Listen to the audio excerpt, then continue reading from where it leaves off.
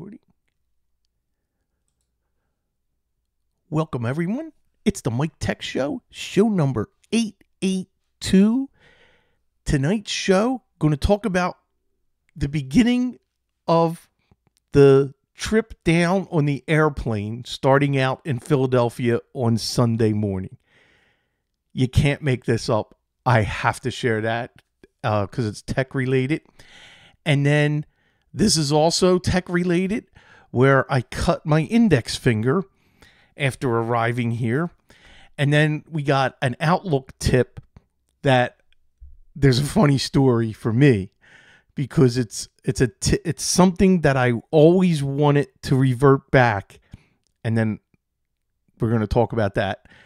Searching fixes. I am going through a nightmare with clients in searching email and searching server shares. So I got some links and some things I've been trying, things I'm working on.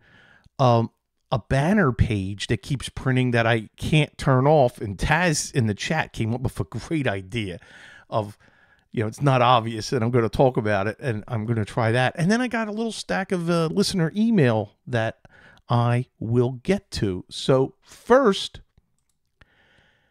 on the airplane on Sunday morning, getting ready to fly to Florida, and the pilot comes on and says, folks, we're going to have a delay here. We have a light that is coming on, but it's like an indicator light, but the light, they know it's fine. Like it's a false light, but they can't take off until the maintenance crew signs off on this, that it's okay. So they recommended that we reboot the airplane. So the pilot says, we're going to reboot the airplane where everything's going to go dark for about 5 minutes, and then things will start to come back up, just like rebooting your computer. I'm sitting there just stunned. I have never heard of an airplane rebooting, but it's amazing that rebooting is what not only solved the problem, and it delayed everything about an hour and a half, to go through this process. And it was more the paperwork delaying everything than it was the actual item. But the reboot fixed the problem, and I had to share that. I was like, what do we do when someone calls us, first, did you reboot? If it's a printer issue, did you pull the power cord? And then wait a minute and then put it back on? Or what about your routers or the access point? How many times do we tell the client to reboot? So I was on an airplane that got rebooted. So that's one. So second strange little story. When I turned the water off when we're going to be away for a while down here. So this way, if there's a leak or there's a problem, I'm not going to come down to a mess. So I have to turn the water back on. That's a lever that's kind of under the house, inside in the back, that I got to reach my hand in, and there's a lever that I got to move to turn the water on. And I do that. But on pulling my hand out, there's like a little metal grate there, and I cut my index finger. It's not a bad cut. I got some Neosporin on it, and I put a Band-Aid. So now I come to my computer, and I needed to reboot. And I have the fingerprint recognition. Well, guess what doesn't work? It's off now, but when you have a Band-Aid covering the only finger that's your fingerprint, now, of course, I was able to manually type my password and get in, but that kind of messed things up because my RoboForm I have tied to the fingerprint. I have a couple things tied to the fingerprint reader. And what do you do And I'm lucky that it was the side of the finger. So for a couple days, I just repositioned the Band-Aid to kind of loop, just covering the one side and not the actual fingerprint of my index finger. What if you were to cut the finger that you have to use for your fingerprint, and what if there's a cut on it? What's going to happen? Is it going to read? I don't think it will. So I just realized I got to register another finger because, just in case, I could have done that and went through everything, but just a story I had to share. Has anyone run into strange fingerprint problems because of a bandage or a Band-Aid or an injury, and then maybe you had to reset it for your client? Now, I can't do it on the other hand because now I'd be reaching around, or I'd have to relocate the fingerprint reader to maybe the other side. And I like my index finger because the thumb, I have to do an extra motion and it's not worth it. The index finger is just perfect. I just straight down, hit it, piece of cake, and that's great. But never thought of that. So 2 stories involving tech that you wouldn't think of, starting me out Sunday morning. And I'm like, boy, this is what I'm in for this week. And luckily, knock wood, everything was in great shape. The last hurricane had passed by and not hit my area. So I've been very, very lucky, and everything's looking good. Looking forward. My wife's flying down tomorrow. Can't wait. So I'll be picking her up at the airport. So before I get into the other stories, I have to address it's October, but if you're a Phillies fan, it's Red October. And that's why I'm dressed in I got my Phillies t-shirt, Phillies cap on. I haven't started the Phillies podcast yet. That's at the top of my list on the agenda, but I've been so busy I haven't been able to chance to get that worked to start doing that. But even tonight's show was in possible jeopardy of the time starting, because I like to get on for the pre-show at 7 o'clock on Twitch and then start at 7:30 for the recording, which I was able to do. But the Phillies were scheduled for Game 3 to be on Thursday if it was needed, because the wild card series is best out of 3, but the Phillies took care of business and was able to win the first 2 games, so I was able to do regular time. The game was scheduled for 8 o'clock, and I was in Discord. I posted that, hey, I would start this show at 6 p.m. because I wanted to make sure it was all done so I could watch the Phillies. I have tickets that I'm not going because I'm in Florida. My 2 sons were at the game yesterday, and if you follow me on Facebook and you see the Facebook banner that I have, that picture was from my son Ryan's camera. That's the seats were behind home plate all the way up, and that was when the Phillies clinched at the last out in the 9th inning, and he caught the fireworks perfectly. Everybody celebrating on the field. It was such a good picture. I'm like, okay, I'm stealing that. That's my cover for Facebook. So if you see that was a real pic from my son's camera. So I was glad to see that. So enough of the Phillies. They go into Atlanta Saturday, and we beat them last year, so we got to beat them 3 out of 5 now. And my kids have tickets. They're going to be going Wednesday night for the first home game, which would be Game 3, because they're away for the first 2 games. And let's hope they clinch and they win the first 3 and then keep moving on. But this is my time. I mean, yes, I like all sports, but I am a very passionate Phillies fan. And just looking at my room, and all of the memorabilia and the different Phillies things that I have around here. And that's something I'm going to save for one of the podcasts that I will do a really deep tour of all of the memorabilia and the different things and the signatures and the paintings. I have unique paintings that, you can't get anywheres that were painted by a famous local artist in Philly. So there's lots of things that I'm going to be talking about. So I'll try to get that first show out and advertise that. Okay, I keep talking about it. I got to do it. So I figured I talk about it enough. I'm going to do it.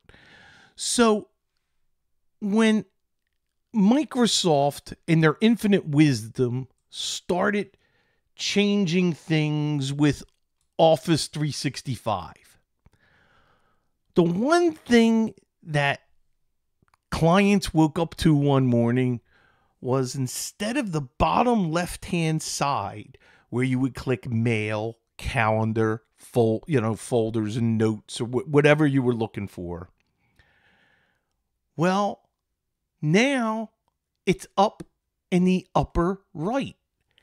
I finally figured out, and I'm going to have, it was a YouTube video. It's so easy. And the first link for tonight's show is a quick YouTube video that I found on how to change this. Wait until you see how easy it is. You just click File, you go to Options, then you go to Advanced, and then right at the top where you have Outlook panes, there's a little checkbox, Show Apps in Outlook. Uncheck it. Click OK, restart Outlook, and they're back at the bottom. So when I found that, I was so excited. I was like, yes, they go back to where I've wanted them. And then I started using it, and I'm like, I don't like this. I got so used to where Microsoft put those app options in the upper left-hand corner that now it was a struggle using it this week.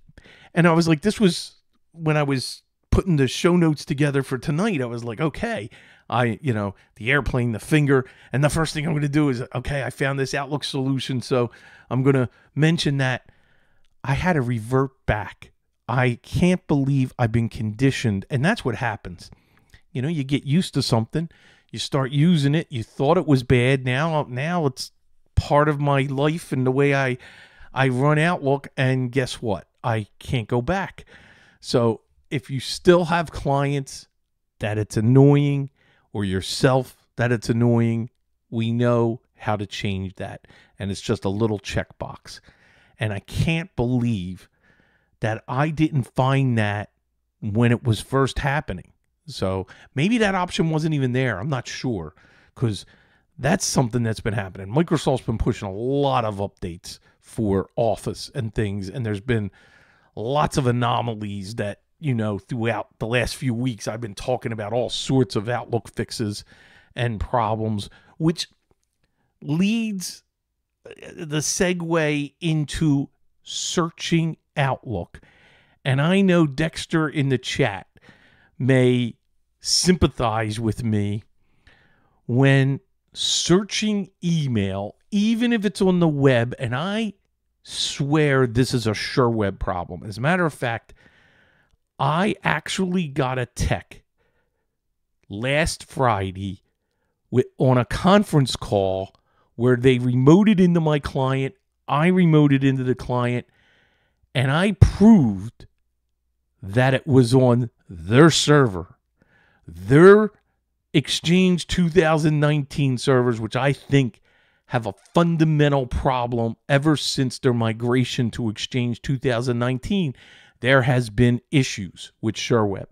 And the tech, when we were done, said, let's create a temporary password for your user. When I'm done with it, he asked our permission that he can go off and confirm everything that he's seeing.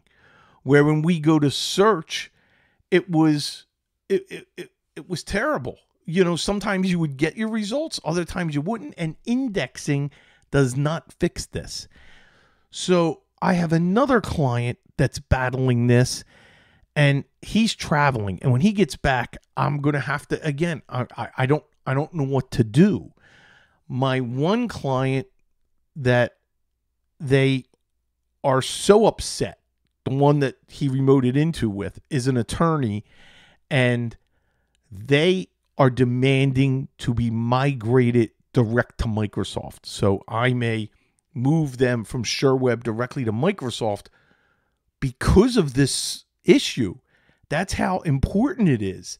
So I hope that that's not a trend, that I'm going to start doing it. And, you know, I'm just going to have to do it because it's not acceptable. It just isn't.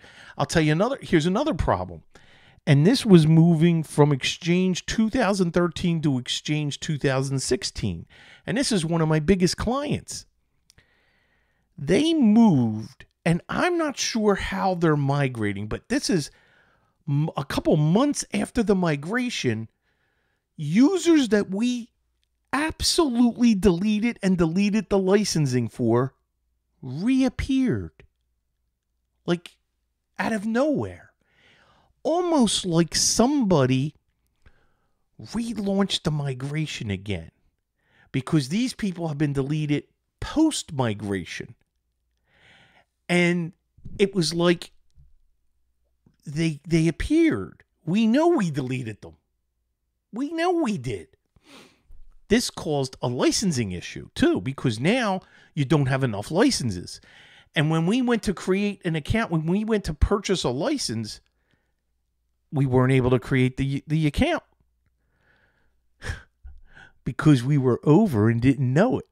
So once we deleted those accounts again and then created them, there was still something that SureWeb had to change. And I don't know what they're doing at the back end, but I'm not happy, and I'm throwing them under the bus. And I've been a long time SureWeb user and reseller. So my warning is, if you're looking for hosted exchange, just go direct to Microsoft. Don't mess around. You know, I don't know how AppRiver is, but I know a lot of people use that and resell AppRiver.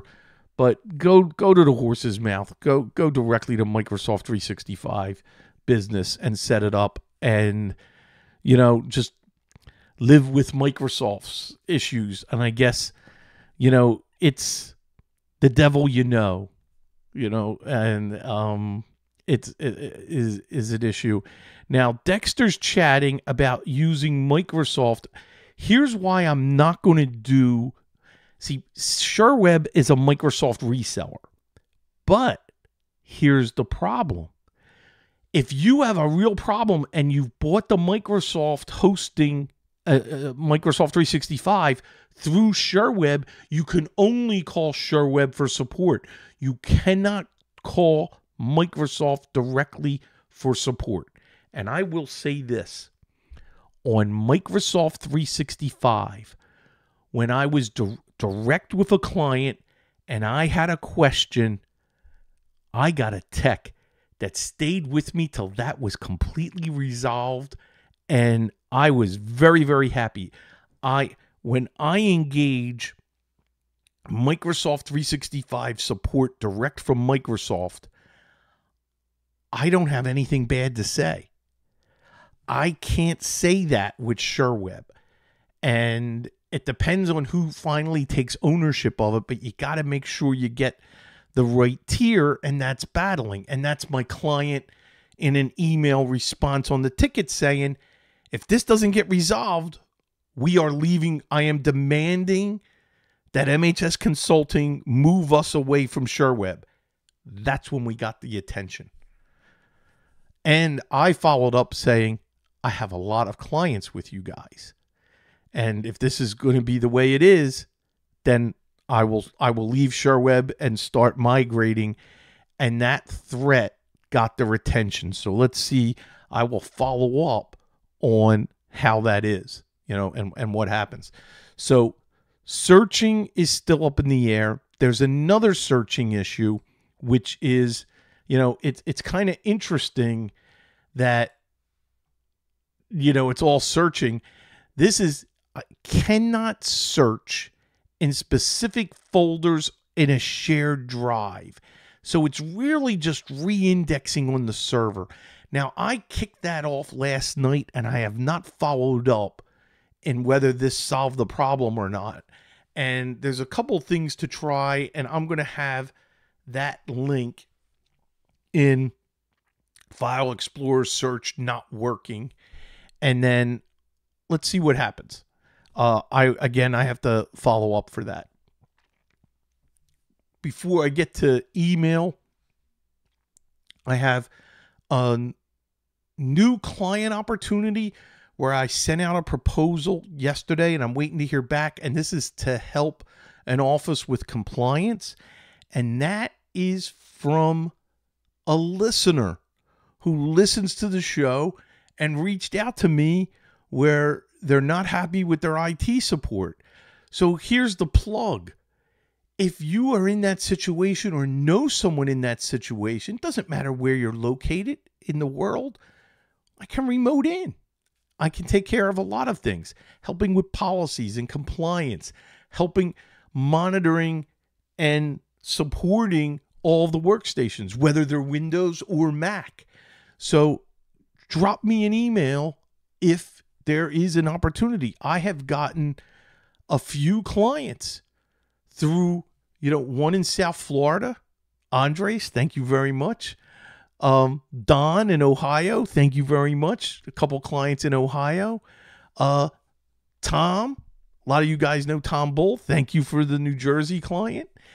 So there are a lot of clients that I've gotten through you, the listener, and I so greatly appreciate it. And boy, you want to show support for the show. It doesn't get any better than that, than giving me the opportunity to bid on supporting a client. That is great.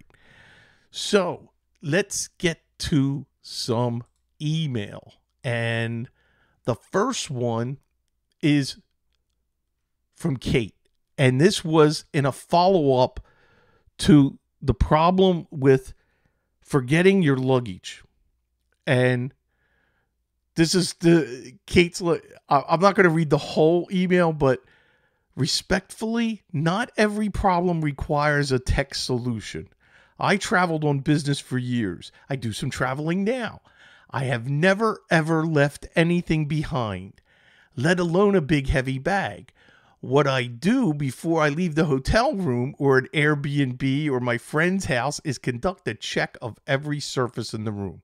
Now, I got to admit, that's something my wife and I, but you got that, the flip-flops that were under the bed that maybe you didn't get down on all fours and look. So I've forgotten things. I've forgotten small things, but we absolutely go through. My wife and I, when we're, traveling, we're staying somewhere, before we walk out the door, we go through everything. We open every drawer. And one of the big things is forgetting your custom shampoo and things that you brought that are still in the shower or in the bathroom. So there's always something, and we always find something, when we do that, that walkthrough, because I was asking for tips on devices or things like the AirTags and, what can we do on especially expensive, important items, which you should anyway, just in case. Hey, what if you leave it on a bus or leave it in a Uber? Great story. My son and I were texting. He was coming back from a concert. He left his phone in an Uber. And the Uber guy seen the last number that where he was chatting with, and that was me. And he called me, and I was like, who? And so we talked for a minute. And I said, hang on to that. I said, so you're close by, and my son will reach out. So my son, number 2 son, used number 3 son's phone, called his own number and talked to him. And I said, man, you better get him a nice little tip. And the Uber driver, he had someone to take care of, but then he came back to the house and gave him his phone. He was very, very fortunate. All right. So this is from Alaskan that's in the chat. And he sent me this link, and it's called tile.com. So then there's also the tracker tech is getting tiny. So this is a Samsung site on the getting the trackers. So I'll have these sites in the show notes, and thank you for sending that, for helping track. Now, I am not happy about this, and I definitely have to put it to the test. This is from Kate, who sent an article from Windows Central, and I am sad to report Microsoft kills the loophole that let Windows 7 keys activate Windows 11 and 10. Yes, that was still working, and here's where we would use it. When we come across a client that bought Windows 10 or Windows 11 Home, and they really need Pro. Well, we had a process, and then I still have a bunch of Windows 7 Pro keys because of systems being retired or being replaced that were in Windows 7. We'd take a picture of that key. That key's valid. That's a great key to have, and has that really the key's worth $100 because that's what it would cost to upgrade from Home to Pro. So I am very, very disappointed that this article, they talk about how that's now gone. We can't do that anymore. I am still going to put that to the test. I'm going to take a system and try to go through the process of Home to Pro and go through that activation process, and let's see what happens. So definitely, and I actually am going to have the opportunity soon, because there's a system that's Windows 7 that I am redoing as Windows 10. So it's going to want a key, and I'm going to try to use a Windows 7 key and see what happens with that. I'm actually going to be working on that remotely tomorrow. A backup server crashed with one of our clients where they have multiple servers, and we shadow protect to a backup server. And then even with that, we still do online with Magnus Box. And this segues really, really nice. Anyway, that system crashed, and it was Windows 7. So we really got to redo it. That has always been on my list to do. So this is just something I gotta go through. And this is an email from Dexter, and he says, you may want to turn on immutability for Magnus Box to protect against ransomware. It is not on by default. Dexter, thank you so much, because I did not know that, and I will look at that and turn that on. Mike, if you're listening, why is that off by default? Is there some kind of a reason? And I want to reach out to, before I just turn it on, I want to reach out to technical support. Why would they not have that on by default? And is there some kind of technical reason I should be looking at? Is it performance, or is it something else that, it doesn't make sense. Why would you not want that on? So I'm wondering if there's a reason behind that. And Mike or Sean, anybody who's listening there, if you, reach out to me and let me know. and I'll follow up with an email asking that. So, support has to do it. Hampers the admin account. Okay. All right. I think that is it for tonight's show. And just a couple housekeeping issues. Remember to subscribe to my YouTube channel at youtube.com/MichaelSmithMTS. Click like, hit the bell to subscribe. Really appreciate that. It'd be very cool to, keep the subscribers, let's get those numbers up. I really appreciate that. The Discord forums, every listing of the show notes, I have the link to where you can join those forums for free. Just click, sign up, join, and then announce yourself in the forum saying, hey, I'm not a robot. I'm here, one sentence, and we'll promote you so you can have access to everything. Don't forget Twitch. If you're listening to this during the week or whenever you're listening or watching the show, hey, join us live, on Twitch and join the chat. It's fun. It's Thursday nights normally. If I tweet and Facebook if I'm going to change or if I'm not going to be on one night. So follow me there so this way you know. Or you can always just go to MikeTechShow.com and you can read. I will pin, if I'm not doing a show this one week or maybe doing the show on a Saturday or something because I can't do it Thursday night, I usually pin that post to the top of the website so you can see that. And then, of course, really appreciate your donations. There's a donation button. If you could do, hey, I have people that subscribe and have monthly donations, and I so appreciate that. And if all donations are welcome to help keep the lights on, keep the show going, really appreciate it. But if you send me clients, boy, there's nothing better than that. So that is awesome. And we will do a very good job in taking care of them. That's it for tonight's show. Go Phillies, and see you back here next week. Same time, same channel. Bye-bye, everybody.